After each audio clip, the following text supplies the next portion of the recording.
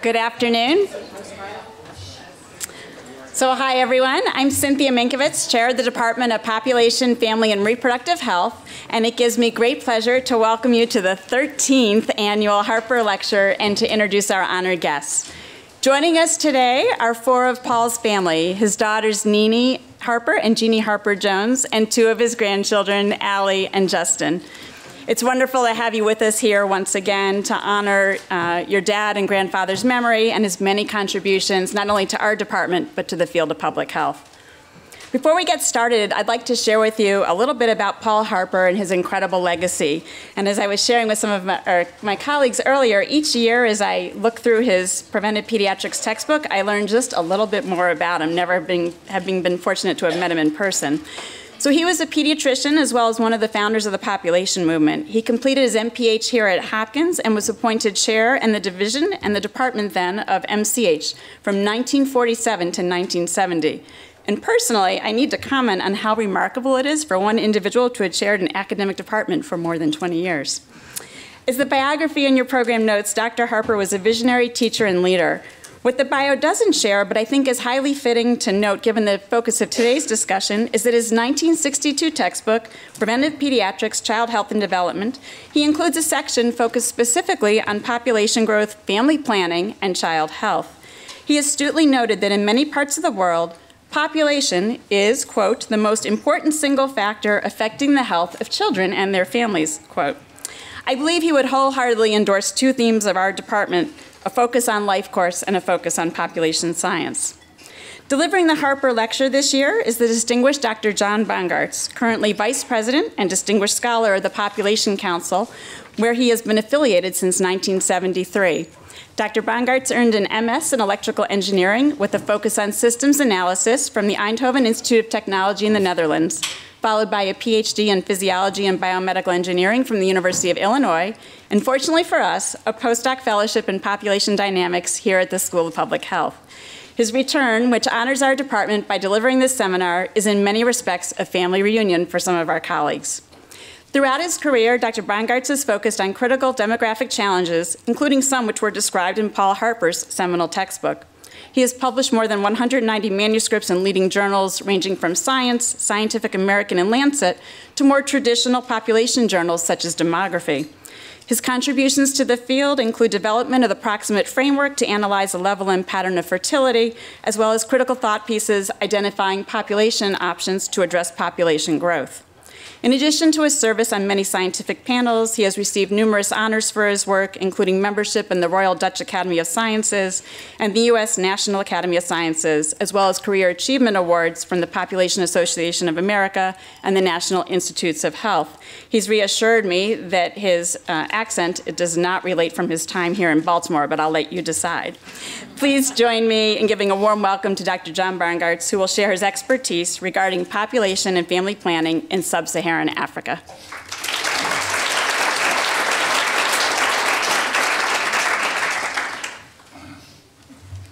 Good afternoon, and thank you for that introduction, and thank you for this invitation.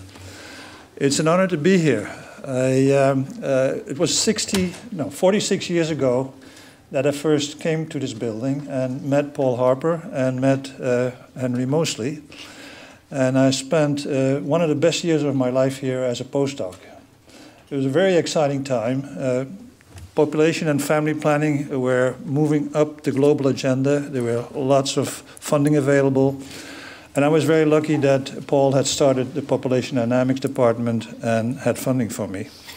So I spent a year here. There were lots of students from overseas. I had no responsibilities other than to learn. So I took courses, I read literature, and that provided me with a very important base for the rest of my career. So thank you, Henry and Paul, for all that. So my talk today is about population and family planning. This is a topic that goes back 50, 60 years ago, and there's still much to be done and much to be said about it, especially in sub-Saharan Africa. So let me get this. Actually, I'm going to, I hope you can hear me here. Yeah. I've divided my talk into 4 parts. And I'll begin with a quick overview of population trends and projections in Africa using UN data. Next, look at the rationale for family planning programs. What is the theoretical basis why we believe that family planning programs work? Next, look at the evidence we have of an impact of these programs. And finally, the reason why we should invest more in family planning programs. There's a very wide-ranging set of benefits that come from reduced fertility. This graph shows the population of Africa, sub-Saharan Africa. From 1950, there were 180 million sub-Saharan African, 1 billion, so a six-fold increase. And the UN now expects this to rise to 4 billion. So 3 billion more people expected in sub-Saharan Africa. And there's no reason to believe that this is of any benefit. In fact, there are many reasons to believe that this will be adverse effects. And here are the reasons for that. The first thing is that with population growth, you need to make large investments in education, health, infrastructure, just to keep up with population. So imagine everything that is made by man today in Africa. Every house, school, clinic, road, anything, has to be rebuilt in the next 25 years again. Then you have to rebuild it again, and then rebuild again. And then you have 4 times as many of these things, but you also have 4 times as many people, so you have not gotten ahead. So it's an enormous investment of funding and of human resources just to keep up with population growth. It would be much better to slow population growth and use these investments to improve the quality of schools and clinics and infrastructure. Next, there is the obvious environmental degradation. People are pushing on the edges of environment. Water quality is getting poorer, soil erosion, pollution, and all of that contributes to food insecurity. Many African countries today import food, and it will be harder to keep up with population growth in the future. Next, the economic stress of rapid population growth. Rapid population growth means that there are large numbers of young people, and these young people, when they reach age 15 to 20, are looking for jobs. These jobs are not available, and therefore there's a competition for limited positions, reduces wages, contributes to unemployment and and poverty. And finally, having large numbers of young, unhappy males is not a good idea because it leads to social and political instability. Now, the next thing I want to point out is that we have this, some people have the idea that poor people or poor societies have all rapid population growth. That's in fact not the case. If you look at a number across the world, and here are 3 poor countries, Bangladesh, Ethiopia, and Nigeria, they have very, very different future population trajectories. Nigeria, I've put this on a scale of 1, so this is today. Nigeria is expected to have a more than 4-fold increase in its population, from about 180 million today to 750 million.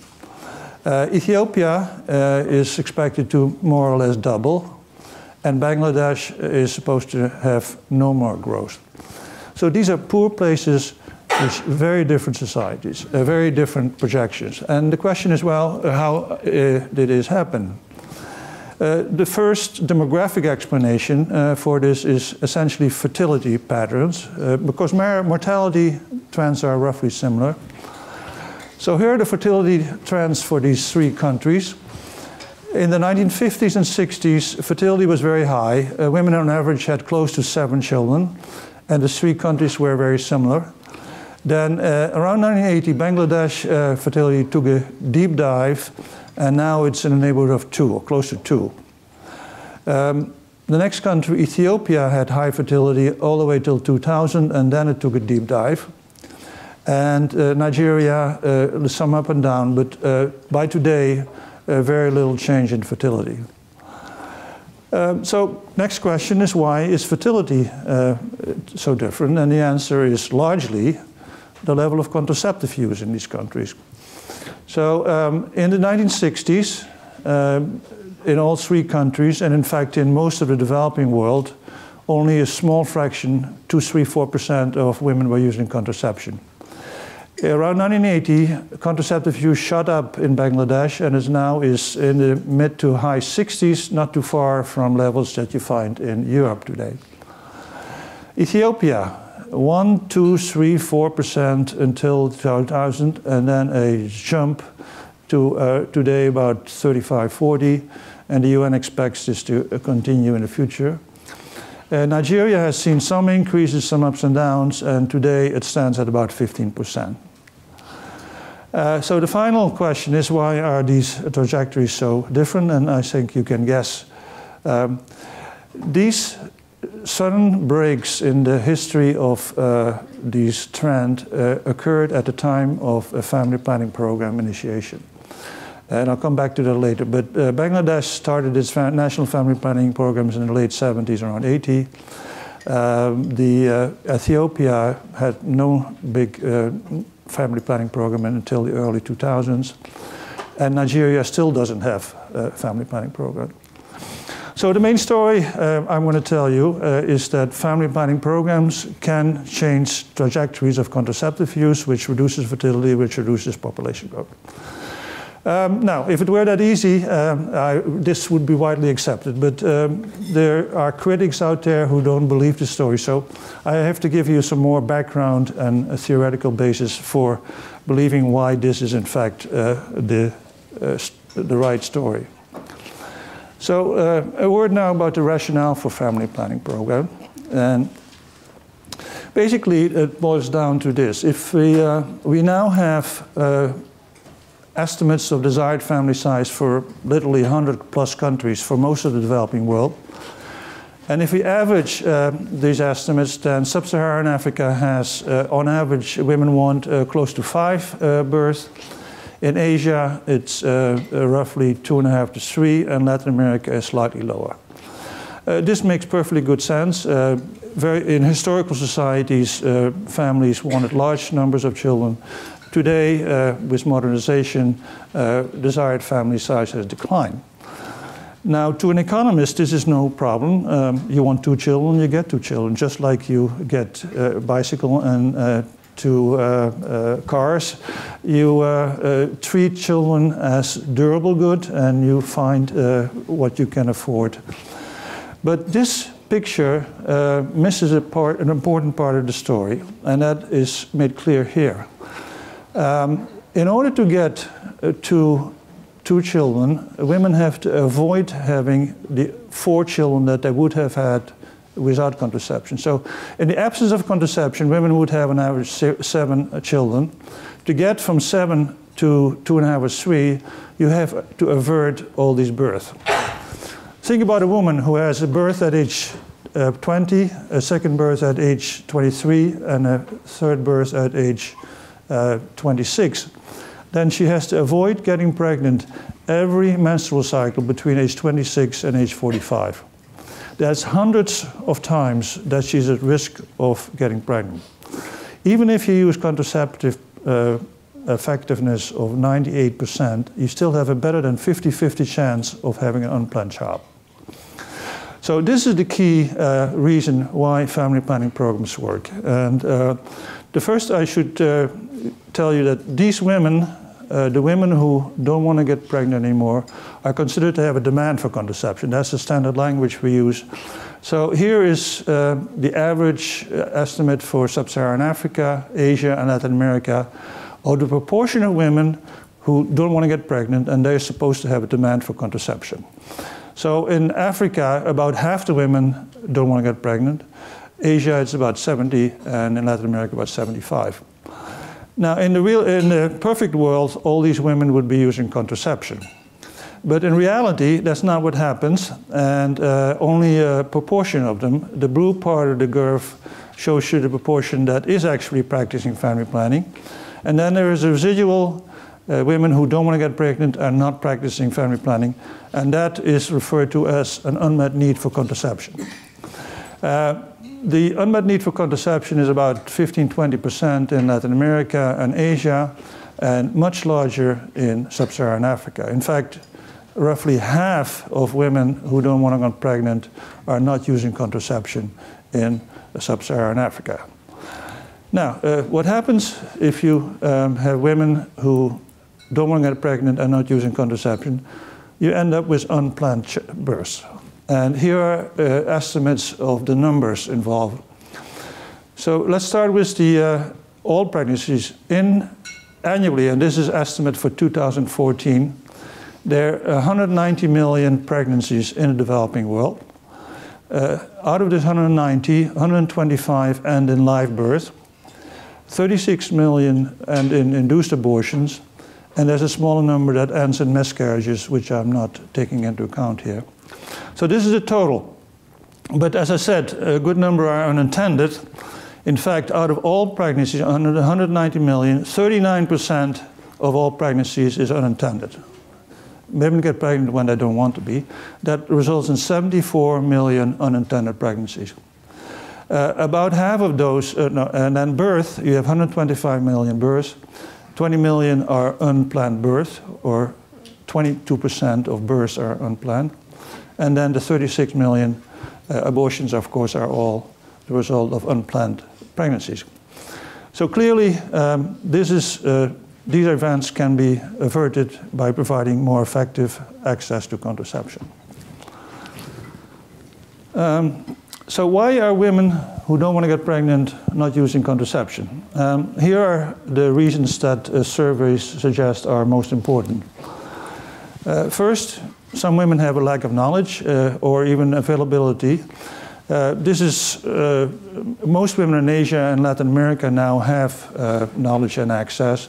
But in sub-Saharan Africa, that is still a problem, particularly in rural areas.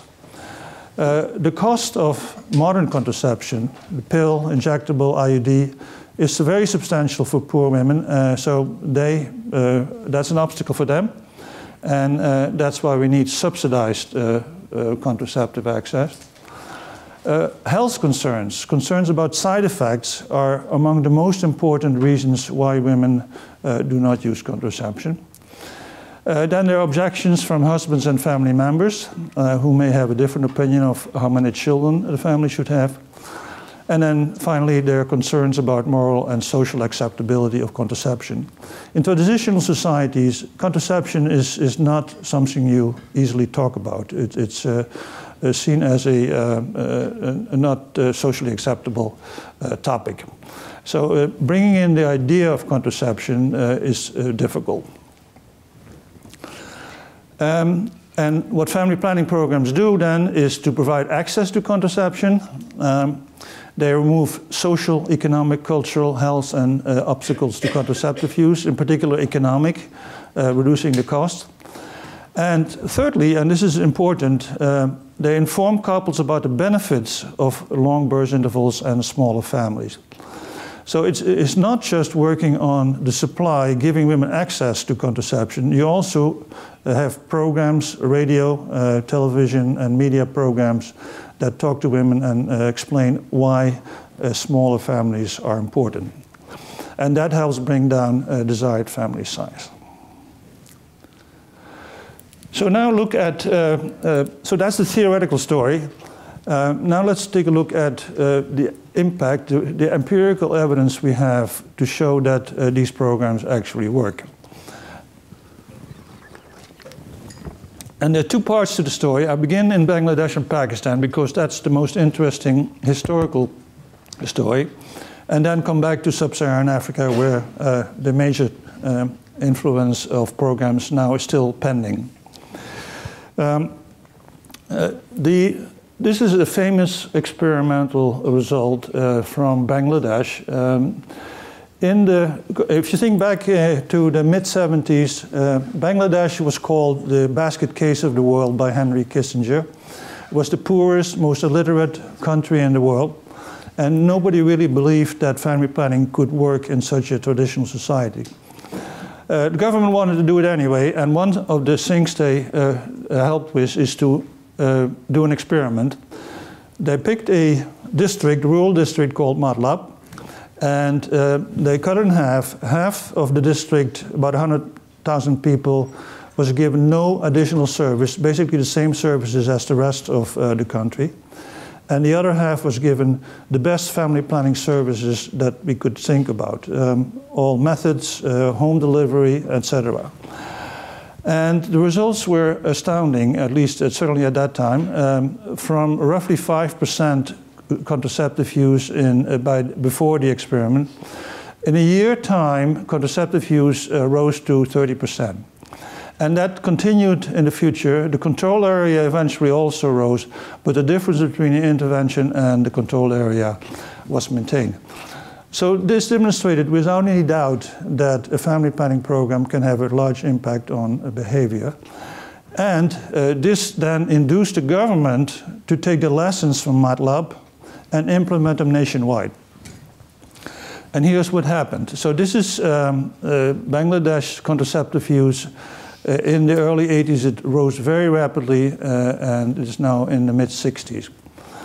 Now, this is an unusually rapid pattern, and I'm comparing it here with Pakistan. Pakistan did very little or very limited. They have a family planning program, but it is not nearly as well organized or high quality. So Pakistan did have an increase, but it is relatively weaker. And therefore, you have a large difference between Bangladesh and Pakistan in contraceptive use. Now, this differential between these two countries in prevalence led to a differential in fertility, higher fertility in Pakistan than in Bangladesh, and it led to difference in future population. So take a look at this. This is really amazing how big this impact was. So in 1980, Pakistan and Bangladesh had almost exactly the same number of people. The Bangladesh implemented the family planning program, fertility fell and population growth started slowing. And the UN expects it to be roughly the same size as today, which is 160 million or so. Pakistan did very little and too late, and the projection of the UN expects now about 360 million. So this gap is to a large extent due to the family planning program, I think.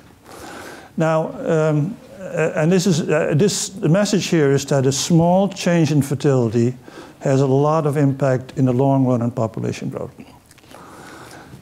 Now, when I show these slides to some of my colleagues who are critics, they say, oh, this is not a family planning program. You're forgetting about education. Education is important.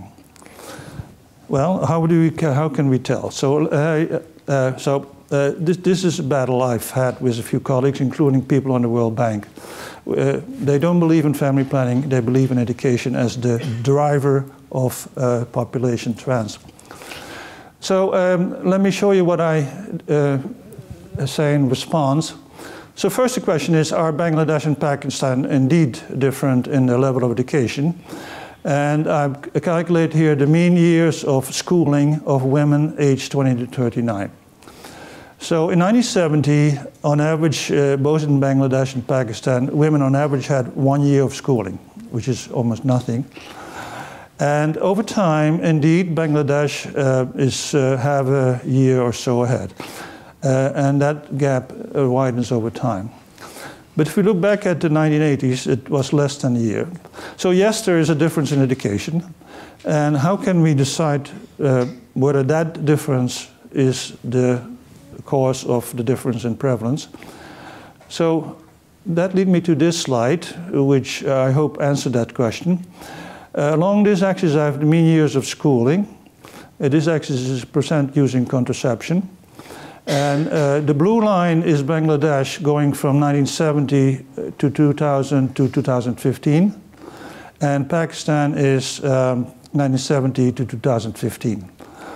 So what we can do here is controlling for years of schooling. We can see what the level of prevalence is in Pakistan and Bangladesh. And say, let's take 3 years with 3 years of schooling, which happened in the early 2000s in Pakistan, prevalence was about 30%, but it was 50% in Bangladesh. So this is controlling for education level. So clearly there's something else going on. If education were the only factor in determining contraceptive use, then the red and the blue line would lie on top of one another. So the difference is due to the difference in the family planning program. Now, as I said, Pakistan also has a program, but it's weaker. So in the absence of a program, it would have even lower contraceptive use somewhere along this line. So to sum up, the effective education is given by this line. With rising education, you expect an increase in prevalence. If you add the Pakistan program, you get this much prevalence. If you add the Bangladesh program, you get this much level. So I think this is an argument for saying, yes, education matters a little bit. It's mostly family planning. Now let's look at sub-Saharan Africa. And first a quick look at overall trends. So these are trends in contraceptive use for the 30 largest countries in Africa. And you can see the green lines are countries that already had been advanced in the transition in 1990. It's Kenya, Zimbabwe, and sub-Saharan Africa, South Africa. And they had started programs in the 70s and 80s. And they stayed at the top until 2015, the 3 highest scoring countries. Then if you look again at 1990, other than those 3 countries, the large majority of countries had essentially nothing going on. The average is about 5, and most countries had less than 5% use, which is essentially negligible. Then this group of countries split apparently into the yellow lines. These are the breakthrough countries where things happen very rapidly. So Malawi went from 5% to over 50%. Rwanda went from 5% to 46%. Zambia too, Madagascar, Ethiopia. So these are countries that in a very short time have managed to raise contraceptive prevalence. And the most rapid increasing period is in Rwanda. Rwanda was relatively flat, then it had the ethnic turbulence in the late 90s, and in the early 2000s, the government massively invested in family planning, and contraceptive use shot up.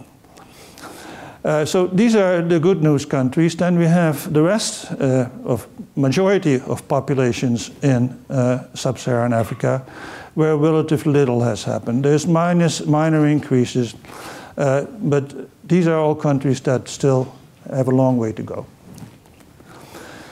Now, so this is simply time trends in prevalence. To the next slide is a little complicated, so let me spend a minute explaining what I'm doing here. This is the idea is here to control for schooling, or I use schooling as an indicator of the level of development. So here is number of schooling years, and here is contraceptive use. So let's look at the red lines here. Each country has one line. The beginning is over here, and the end is 2015. So let's take this line here. This is Nigeria. Nigeria, from 1970 to 2015, had a very substantial increase in schooling, and on average women have about 7 years of schooling. This is Congo and this is Cameroon. But despite this fairly high level of education, contraceptive use is only 15%. So this is group 1 countries, the countries where very little is going on, because they don't have family planning programs. Then the second group of countries is Zambia, Uganda, Tanzania, and Ghana. They have roughly the same level of education and development as group 1, but they have done much better in terms of prevalence. So this is Zambia, Uganda, etc. So comparing this group with this group is 20% higher prevalence, and that is largely due to the better family planning programs in group 2 than in group 1. Group 3 are the forerunners. They have had long-term investments in family planning. This is Kenya, sub-Saharan, South Africa, and Zimbabwe. And they also have pretty good programs. But then Group 4, these are the stars, if you will. This is Malawi, Rwanda, Madagascar, and Ethiopia. What stands out here is that they have gotten high levels of contraceptive prevalence at relatively low levels of education. So if they had not had these family planning programs, their prevalence would be somewhere down here. So these programs have moved the country from over here to over here. And then the last group, 5, the reason why I mentioned these is they don't stick out very well. These are the white lines. This is Mozambique, Burkina Faso, Mali, and Niger. What is interesting about them is that they have they're among the lowest levels of education, about 1.5 years on average. Yet they have modern contraceptive use levels of 15 to 20%. And that is very unusual for a country with so little education. So these countries are actually investing in family planning program, but they're up against a demand situation that is difficult. So even investing in poor countries, very traditional countries, the best programs cannot get prevalence up to very high level because the demand side is not quite there. And so the bottom line is that we can distinguish countries by the slope of their curves. No family planning, you get an increase in prevalence with level of education. The better the program, the steeper the slope is. And these are the best programs. So this, I think, is a way to measure the impact of family planning program. So I've talked now about the effect of programs on contraceptive use. What we're interested in is also the effect on fertility. And what I've done here is I've taken 6 pairs of countries. Each pair consists of 2 countries that are roughly equal in level of development. Let's say Burundi and Rwanda, they're neighbors. And the top country has a weak program and the bottom country has a strong program. So this is about 10 years ago, the estimate. And you can see that there's a clear difference between this fertility and this fertility. It's about a birth and a half. So the same, roughly the same result holds for Uganda and Kenya. Kenya had a long-standing program. Uganda didn't do very much until a few years ago. A year and a half difference program impact. Pakistan and Bangladesh, I already talked about fertility difference of about a year and a half. Jordan and Iran. Now, Iran is actually one of the more interesting stories that I think few people are aware of. During the 80s, the conservative government essentially had no family planning. They were pro-natalist, and fertility was high. Then in 1989, there was a 180-degree turn in the views of the government, and suddenly they massively invested in family planning program. They already had a good healthcare system, so it was relatively easy. And during the 90s, fertility in Iran dropped from about 5.5 to 2.5, which is one of the most rapid declines in the 90s in any country in the world. And then finally we have here the Philippines and Indonesia. Indonesia adopted family planning programs early on. Philippines has been a weak program, and that's in part due to the role of the Catholic Church that's been opposed to a family planning program. So this is the fertility impact now, the effect on population growth. This is the same graph I showed at the beginning, the standard projection for sub-Saharan Africa from 1 billion to about 4 billion. The UN also makes high and low projections. The high variant adds a half a birth on average to the trajectory, and the low variant subtracts half a birth. The point here is that by just changing fertility by half a birth, you reduce the population size by more than 1 billion. That's just half a birth. Now, I already mentioned that the impact of a family planning program can be a birth and a half. Okay, so if we go from -5 to say -1, My best guess is that if you implemented Rwanda's program everywhere in sub-Saharan Africa, you might end up with 2 rather than with 4 billion people. And that is, I think, a rather large number. Okay. I have shown, I think, that family planning programs can change fertility, can change population growth. We still have one piece of the puzzle left, and is why would we do that? What are the benefits of reducing fertility, and why we should make these investments? So I want to quickly run over a wide-ranging set of benefits that we now realize come with family planning programs and reduced fertility. There are 6 items here: women's empowerment, health, government, economy, environment, and social and political stability. So let me say a word about each one of those.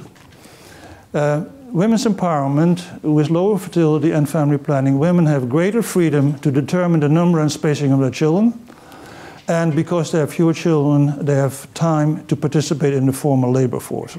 This is actually an important part that drives the economies in transition countries. Health. Every pregnancy has a risk of death associated with it. So having fewer pregnancies leads to reduced lifetime mortality for women. It improves infant and child health, and fewer abortions. And in much of the developing world, abortions are done under safe conditions, are associated with high levels of health problems. At the government level, you see throughout Africa, governments struggling to keep up, to build schools, to build clinics, to build infrastructure, to keep up with the very rapid increase in pupils and clients and so on. So if that were reduced, you end up investing in the quality of schooling and healthcare rather than in the quantity. The economy benefits from what is called the demographic dividend. The demographic dividend is a temporary boost, temporary meaning several decades. It increases the GDP per capita. And the reason why it does that is that by lowering fertility, you reduce the number of young people under age 15, and you get a higher ratio of workers to dependent. In addition, it increases savings, which growing economies badly need. Environmental benefits reduce pressure on natural resources, water, soil, forests, agriculture, and energy, and reduced air, water, and soil pollution. And then a slower growth of the youth population leads to lower unemployment. And as I already said, having large numbers of young, unhappy males is not a good idea. So my conclusions then from this part is that population of sub-Saharan Africa is expected to quadruple, adding 3 billion. Family programs have demonstrated effectiveness in reducing fertility and population growth. And when you reduce fertility, there are substantial socioeconomic, health, environmental, governmental, and political benefits. So, if you believe that, then of course you would invest massively in family planning program. But that's not what's happening. So let me say a few words about that, okay? I'm very persuaded by this, and I hope you're persuaded by these conclusions. But let me show you what actually happens. This bar ends up at about 180 billion. It's the total overseas development assistance provided by rich countries to poor countries in 2014. So these dollars of assistance go for a variety of purposes. The red bar is education, health, HIV, other social, infrastructure, production, multi-sector, and other. I'm not sure what it is, that's probably overhead. So now where's family planning? Well, if you look carefully at the sliver up there, family planning gets about 1% of overseas assistance right now. And this 1% is a substantial increase of what it was 10 years ago, when we were closer to 0.5%. So we've made good progress in the past decade or so, but we're still a tiny sliver of the overall overseas development story. And I think that's wrong. But so why is that? Why does the international community pay so little attention to family planning? And there are a whole list of reasons, and here are some of them. The first is that ever since the Cairo conference, there's been an emphasis on health and rights as rationale for family planning, and a neglect of economic benefits. The way I sometimes see this happening is that if you talk to high-level government officials, family planning, oh yes, we do that. It's in the health department over there. It's often in the basement of the health. The health department, health ministry are among the lowest on the totem pole. Then within the health ministry, family planning is priority number 15 and number 20. Because many of these countries have so many other health problems, okay? So you are demoting family planning by insisting that it is a health intervention, which it is. You're giving it very low priority, both in the international community and at the governmental level. And the way to solve that problem is to emphasize the economic and environmental benefits, which is what we are beginning to do now by talking about the dividend. The second problem we have is that many economists, including many or most of the World Bank economists, don't believe family planning programs work. And even if they do work, they say population is a neutral phenomenon. This is a long story. I could talk an hour about this, but these are the people who... so if a World Bank mission goes to Niger or to Nigeria or Congo, they hardly ever talk about family planning. They have many other things on their agenda. AIDS epidemic. In the 90s, there were many serious epidemiologists who predicted that the population of Africa would basically flatten out or even decline. So they were totally unaware that we could bring the epidemic under control. We now have treatment available. And that change of opinion about the AIDS epidemic had led to massive increases in the projections that the UN has made. So these 4 billion projection for Africa is fairly recent, the last 2 or 3 revisions. Before that, Africa was supposed to have a much lower population trajectory because of the expected impact of the AIDS epidemic. Opposition from conservative groups. We're talking here, we know how this works in the US. We have Congress trying to defund family planning organizations. The same thing, this is the conservative right, but also particularly the Catholic Church. And the Catholic Church is actually important because it has observer status with the UN. So they can get in the middle of treaties. At the Cairo conference, the Catholic Church was in every room pushing its own view. And that's why family planning and the issues that we care about are not very high on the agenda. The same reason is why the Millennium Development Goals never talked about population or family planning. The fifth reason is the fear of coercion. The Chinese one-child experiment has done incredible damage to our field. Because after that, and after the Cairo, many women's health groups and rights groups want nothing to do with family planning because they think we are coercing, we're going to coerce people. Now, of course, no government would get away with coercing women now, but that's what they're afraid of. And then finally, there were very large declines in Asia and Latin America during the 70s. By 2000, the fertility in Asia and Latin America was down below 3. So people say, well, we're done, okay. Asia and Latin America have had their decline. Sub-Saharan Africa will follow shortly. So this problem is taken care of. So my final recommendation is threefold.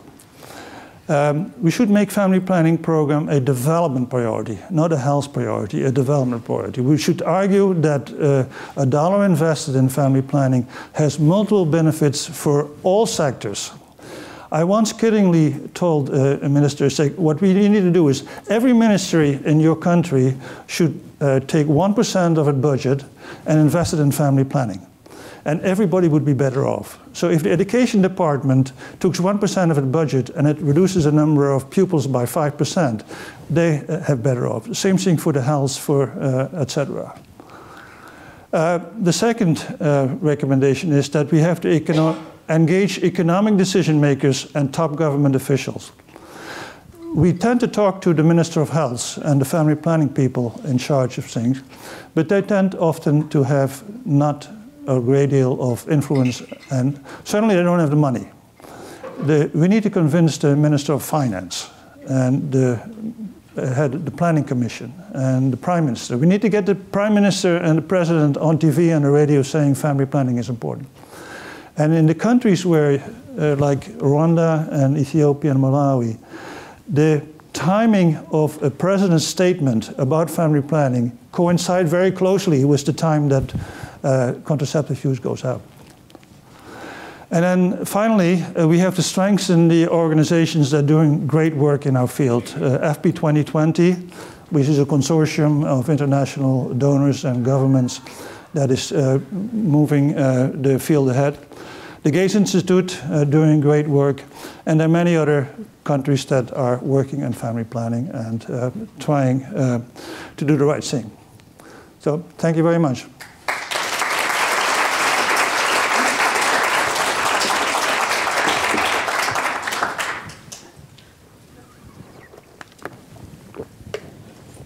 Yes. Thank you very much. From an ecological perspective, we know that birth in a developed country is much greater CO2 emissions and use of resources than the birth in sub-Saharan Africa. So some scholars are saying now that we need the one-child family norm rather than the two-child family norm in developed countries. This is especially important in the US, where we have about 1.5 million more births than deaths every year due to momentum and also due to immigration. So could you comment on that? Are we right for a one-child family norm, or is it? If anybody who says we're going to go to a one-child policy is going to get in real trouble. No, this is socially and politically absolutely no way.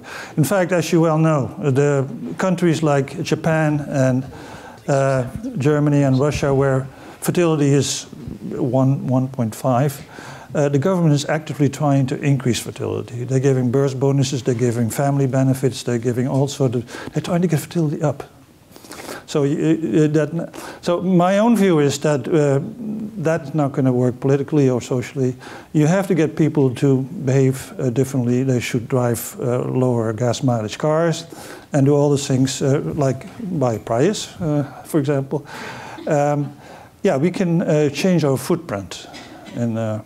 And to be honest with you, if you look at the projections for Japan and Russia for the future, okay, their age pyramids, they used to be this, they're going to be like this. Okay, you're going to have one retiree for every worker. And if you have pay-as-you-go pension system, that you just can't do that. So increasing population growth in the US is not a problem? No, I think it is a problem, but it cannot be solved by saying everybody should have only one child. I definitely think that Americans are over-consuming and contributing. We are the biggest polluters in every dimension.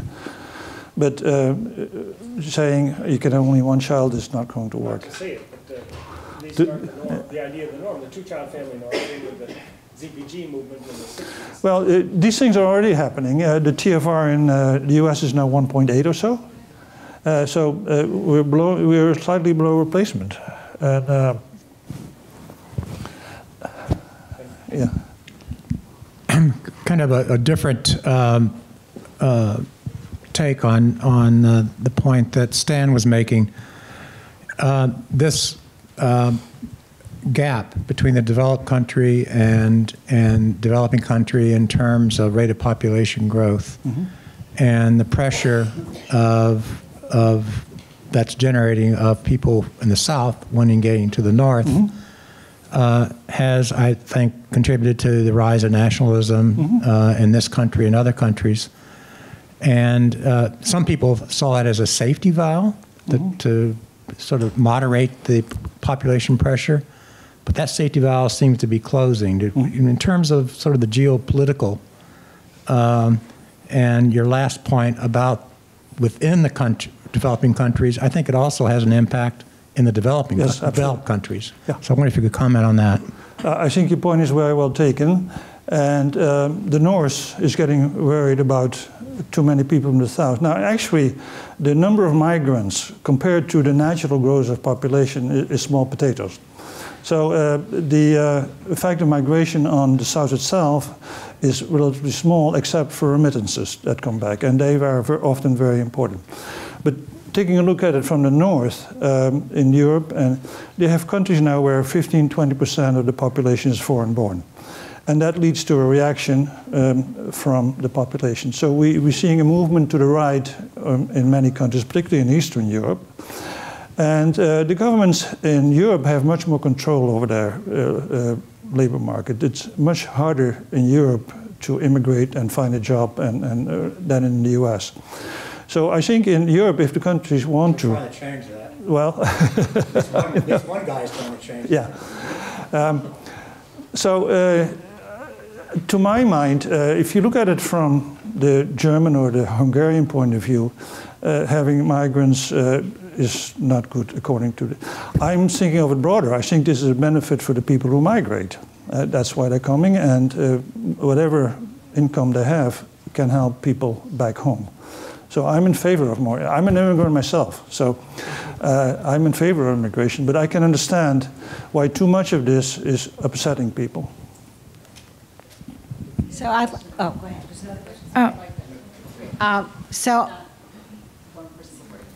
Yeah. Back here. Oh, great. Go ahead. Thank you. I'm Asa from Burkina Faso. I think that we in the healthcare field already struggle with the way to communicate evidence-based to the public, especially in the context and cultural population with limited literacy. So I also agree with the fact that when on your slide you talk about getting government official saying on the TV about family planning. But I was skeptical of how much or how far should we allow them to talk to people in those settings, like in low and middle income countries where the corruption and the population have limit trust to the government already, of them to not think of a political thing. I'm sorry, I didn't quite get the question. Did you? Somebody? My question is how far and how much you think we should allow the political representative to talk to the population and get involved into family planning in the fear of the population belief of political cohesion or something. How much the government should be talking to the population at large? Okay. As far as good question. Yeah. So in a way you're saying that if the high-level politicians talk about family planning, then they're in a way coercing families doing different what they otherwise would do. I see it slightly differently. I think that family in traditional societies, you basically do what everybody has done for a very long time. And it's difficult to change behavior. The first person to use contraception in a village will be frowned upon, okay? And to bring information to these couples and to these villages that smaller family size and spacing is a good idea is a new information that they can act on or cannot act on. But it's valuable information that they need to make the right decisions for themselves. So I don't have any problem with the government saying small families are good for these and these reasons. Now, I'm totally against coercion, but I think providing information that is useful to couples, I think, is fine. So, Todd, did you have a question? Well, no, my question, no, I can ask it at lunch if I don't get to ask it. So well, thank you very much.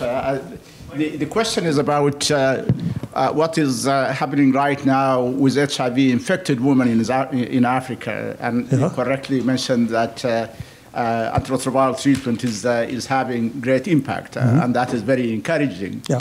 One thing we are seeing, which seems to be a recent phenomenon, is that there are so many subsequent pregnancies.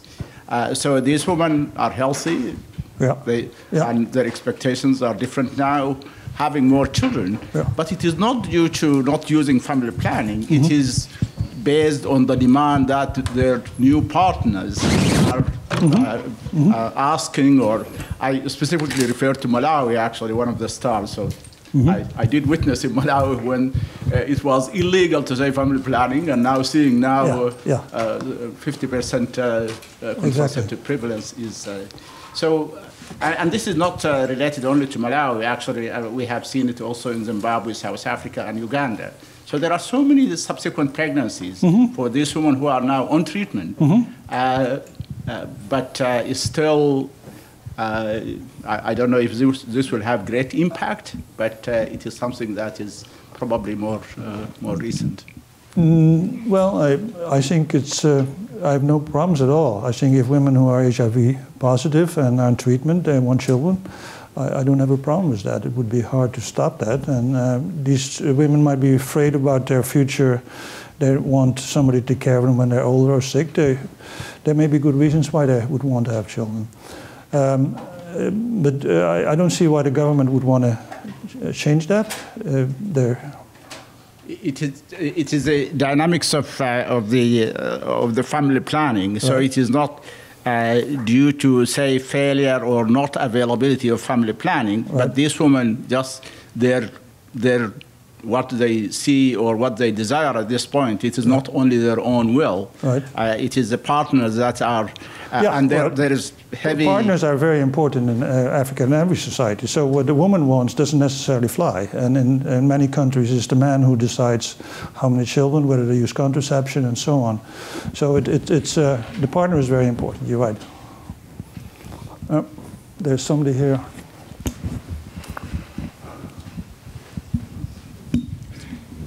Okay, I'll ask my question and then pass it on to Oying, sorry. So thanks for your well-structured argument. I thought you kind of carried us through the story really well, so I appreciate that. I wanted to understand the kind of comparison between Bangladesh and Pakistan better. During that time period, what was the difference in international funding that was going into the countries for development programs? Well, the Bangladesh money, the Bangladesh government, actually, Henry, you were there already. So AID and other governments were providing massive assistance. But the difference between Bangladesh and Pakistan was primarily, I think, in the attitude of the government. The Bangladesh government very much wanted to invest in family planning, and they realized they had a very densely populated country, very poor, famine was frequent. They knew that if the population doubled or tripled, they would be in trouble. Pakistan is a bigger country, is not necessarily better off, but they were resistant to family planning. So even government certainly would have funded family planning in Pakistan in the 70s if the government had been open to that. Later on in the 80s and 90s, I think the Pakistan program did begin to operate, but not quite the same way as Bangladesh. And in fact, in many countries in the developing world, foreign aid has been very important. Yeah, go ahead. Okay. So just 2 points to elaborate or support one of your major points. And I don't know if you recall this, John. When we were doing the learning agenda for demographic dividend for Bill and Melinda Gates, the two top economists on demographic dividend said that the impact of family planning on fertility is very small. It's only 0.5. Here you go. Yeah. Right? And you were arguing that it's at least 1, most likely 1.5, and maybe 2. Yep. If you remember that, yep. Right? And then Bill Gates said, 0.5? You said that's small? That is huge! And said, that's the difference between the UN medium projection and the high projection, and the medium projection and the low projection, as you exactly showed there. That 0.5 is not small. It's actually really huge, especially over time. Yeah. You know, so that's just demographers versus economists in a way, right? Yesterday, I was not able to see you because we were called to brief Michelle Bachelet, who is the former 2-time head of state of Chile, or former head of UN Women, and now the chairman of the Partnership for Maternal, Neonatal, and Child Health. And you know what was the briefing about? She wanted to hear first, the powerful arguments behind demographic dividend, because he wants to get engaged in it. So the World Bank arranged for us, the Gates Institute, to meet with her, along with others, to brief her on the latest evidence and what's happening around the world on demographic dividend, which means that maybe within the World Bank, there's beginning to be a change among the economists there with regard to family planning in the context of demographic dividend framework. Just to follow up, that's great news. Thank you. I think many economists are persuaded that there is a demographic dividend, but they're not sure that family planning can bring that about.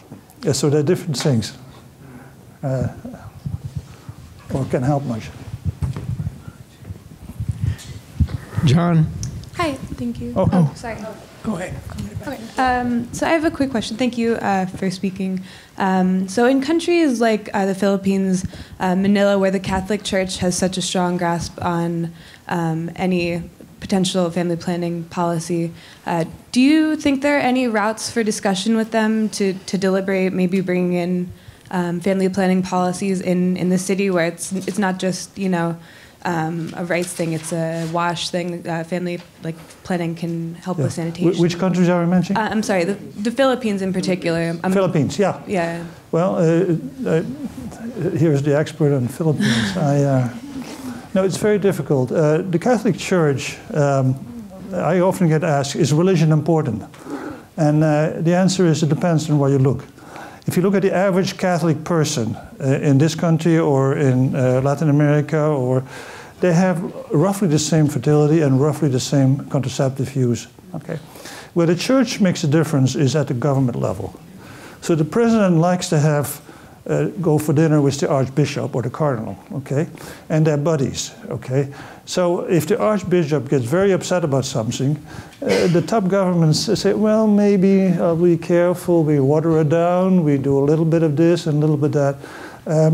And then finally at the international level, as I already mentioned, the Vatican, or as it's called, the Holy See, is everywhere in international discussions, making sure that its points of view, abortion, adolescent, sexual behavior, and so on, are treated the way the church wants it treated. And you only need 2 or 3 countries. So the Vatican sometimes has the government of Honduras or the government of Sudan voting for it. And once you have 2 or 3 countries, even if there are 180 other countries who want to do it, it doesn't get done, or it gets watered down, or it gets put in an appendix or in a footnote. It just doesn't. The Vatican has an important influence, very important. Thank you. And of course, we have all these groups, FP 2020 and Gates, who's trying to talk to the government, say, do something, it's important, here are the reasons. Thank you. Henry. John, just to follow up on the demographic dividend, you know, thinking about past experience and so on, I wonder sometimes if they're not selling too much to Africa about the demographic dividend, because indeed the initial impact is obviously to reduce the infants and children and so on. Right. But this big bolus of young adults is going to come, and in a sense, to me, you could almost say there's the youth explosion that is coming irrespective, you know, for at least 15 or 20 years, irrespective of the fertility change, and the, you know, to accommodate that group and to give them the jobs and the education. You know, the sort of the implication is, oh, you can just follow Taiwan's trajectory or South Korea's trajectory or something like that. Yeah. And I'm not sure it's, you know, that's simple. Well, a couple of things. First, there's a lot of confusion about the demographic dividend, no question about it. And African government officials often think that having a lot of young people is good because they're going to be workers in the future and that is strong for the economy. They forget that these kids don't have jobs. So and the discussion of the demographic dividend often doesn't mention fertility decline or family planning. There is no demographic dividend without fertility decline. That is my first message. Yeah, 1 second. The second thing is that the evidence we have from the Asian tigers, Taiwan, Korea, etc., is that about 1/3 of their very rapid growth rates is the demographic dividend, which that's a big deal. If you ask an economist whether increasing in GDP per capita by 1 or 2%, he says that is a wonderful thing, okay? They then don't follow up with it. But the demographic dividend, with a very rapid fertility decline, can have an important impact on economic growth. Now, the Africa story is that fertility is declining so slowly and is stalling in a number of countries that whatever the demographic dividend is going to be much smaller than in the Asian countries. So, yes, we're overselling it, but there is a demographic dividend. And we might as well, it's a powerful argument, and we might as well explain it. Especially if everybody gets excited about it.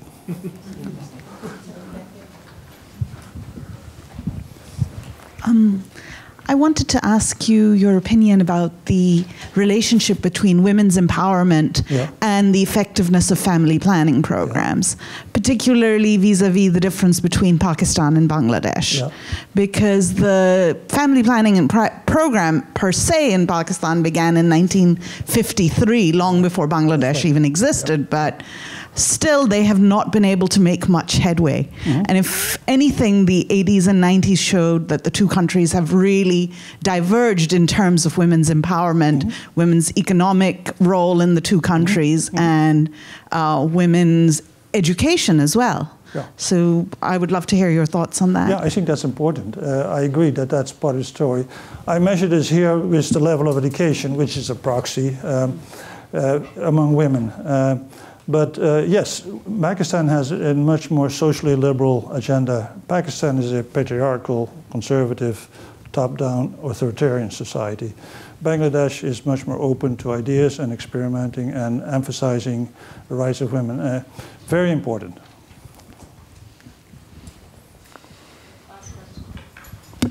I was just going to add on the demographic dividend and whether we're overselling it in Africa, just to point out that the 3 countries that you showed that have made fairly remarkable progress in the past 10 to 15 years, Ethiopia, Rwanda, and Malawi, all took family planning seriously because of the economic benefits and looking at the Asian tigers as an example. So if only other countries had recognized that 10 or 15 years ago, they'd be where these 3 countries are. Absolutely.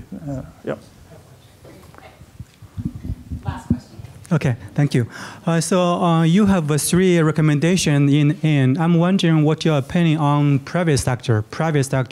So because I think the gap in finance is not going to close, particularly under this government in the U.S., the international donation may be even declining in the next several years. So do you think the government should or need to encourage out-of-pocket payment from women? I know their purchase power is still low and will be low in the future, but is that a way to go? Thank you. Well, eventually, yes. But in the very poor societies, really, women have barely enough to feed their family. A pack of pills would cost the equivalent of half a year's salary. Not going to happen. So when countries are very poor, you need subsidized services and subsidized, maybe a very small payment. When countries move ahead, they all graduate, and AID and other donors pull out. Indonesia has privatized, Thailand, all of these countries, when women can afford it, they have to help pay for this. And that varies a little bit from country to country, but that's a broad movement in that direction, yeah. So it means in the short term, you still, so the country still have to rely on the government investment or international donation? Well, there is sufficient funds, I think, internationally available, but you need a government to make things happen on the ground in the public sector. So, for example, in Nigeria, there's no public program in the country as a whole. There's some states, but there is contraceptive use through the private sector, and some of that is by international NGOs who are getting the contraceptives shipped in, the experts are shipped in, and the women who can get access to the services are using contraception. But the government itself, I think last year they had $0 for family planning in the federal budget. Yeah, see, that has to change. And if the government in Nigeria or anywhere else says we're not interested in this, not much is going to happen. So you need to convince the government. The funding itself can in large part come from outside. Well, Nigeria is a very big country, so we need a lot of money, but there is funding available. So in fact, international donors are trying to get the money down there.